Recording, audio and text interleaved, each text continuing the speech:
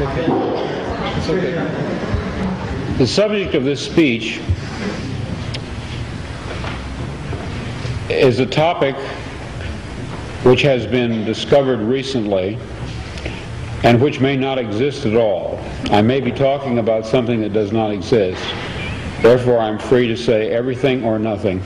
I, in my stories and novels, often write about counterfeit worlds, semi-real worlds, as well as deranged private worlds, inhabited often by just one person, while meantime the other characters either remain in their own worlds throughout or are somehow drawn into one of the peculiar ones.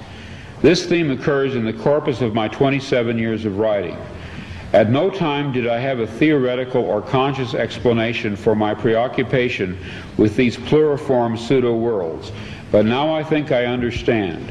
What I was sensing was the manifold of partially actualized realities lying tangent to what evidently is the most actualized one, the one which the majority of us, by consensus gentium, agree on. Later that day, back home again, but still deeply under the influence of the sodium pentothal, I had a short, acute flash of recovered memory. Then, in mid-March, a month later, the total body of memories, intact and entire, began to return. You are free to believe me or to disbelieve, but please take my word on it that I am not joking. This is very serious, a matter of importance. At that time, I had no idea what I was seeing.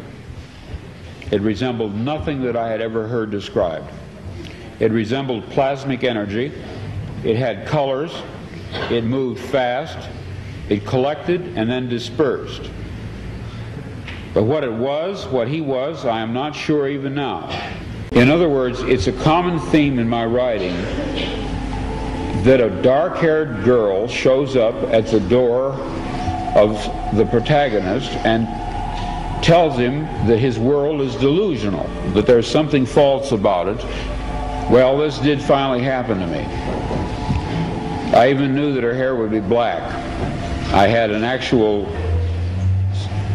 complete sense of what she would look like and what she would say. She did appear. She was a total stranger, and she did inform me of this fact, that some of my fictional works were in a literal sense true. I wrote out these dreams in novel after novel, story after story.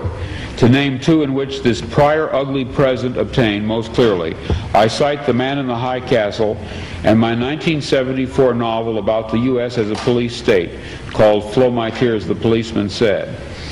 I'm going to be very candid with you. I wrote both novels based on fragmentary residual memories of such a horrid slave state world.